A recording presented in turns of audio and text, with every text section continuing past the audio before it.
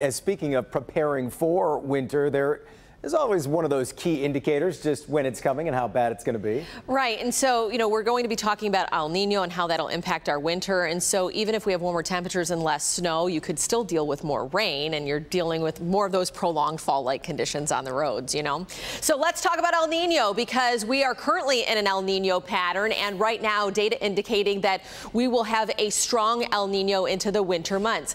What does that mean? Well, it all has to do with the temperatures of the Pacific Ocean, and the temperatures right now warm enough that it would have a pretty big impact on us in Michigan.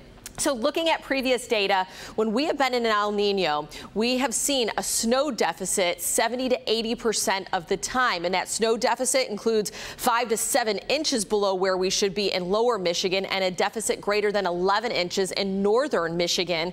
And the northern part of the U.S. usually trends a little warmer than average during an El Nino season. So scientifically, that's what we're looking at. But we also like to talk about the winter weather folklore, something you can look for in your yard that may or may not indicate winter. But if you believe in the folklore, this is what you need to look for: the woolly bear caterpillar, some call the woolly worm. And if you see it with more of the black streaks, it usually indicates a harsher winter. But if it has more of that rusty brown color, that could indicate a milder winter. And this is the time of year that these little guys like to be out and about. So we'd like you to snap a MyPic photo and share it with us so we can kind of analyze how we think our winter is going to shape up.